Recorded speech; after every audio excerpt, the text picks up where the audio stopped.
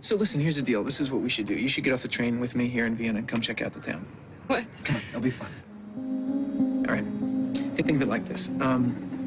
Jump ahead 10, 20 years, and you're married. And only your marriage doesn't have that same energy that it used to have. You start to think about all those guys you've met in your life and what might have happened if you picked up with one of them. Let me get my bag. 9 years ago, two strangers met by chance and spent a night in Vienna that ended before sunrise. They are about to meet for the first time since. Hi. Hello.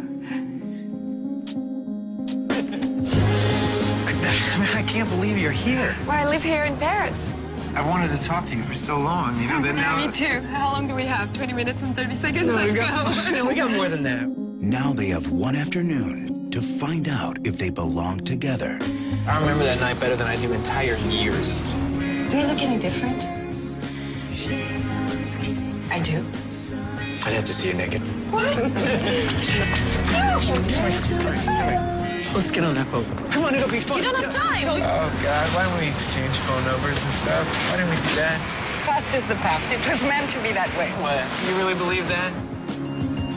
I have these dreams. I'm in the car, and a buddy of mine is driving me downtown, and I'm staring out the window, and I think I see you. What does it mean, the right man? The love of your life? The concept is absurd. The idea that we can only be complete with another person is evil, right? I'm just happy to see you, even if you've become an angry, manic-depressive activist. I still like you. I still enjoy being around you. Like if somebody were to touch me, I would dissolve into molecules. I want to see if you stay together or if you dissolve into molecules. How am I doing?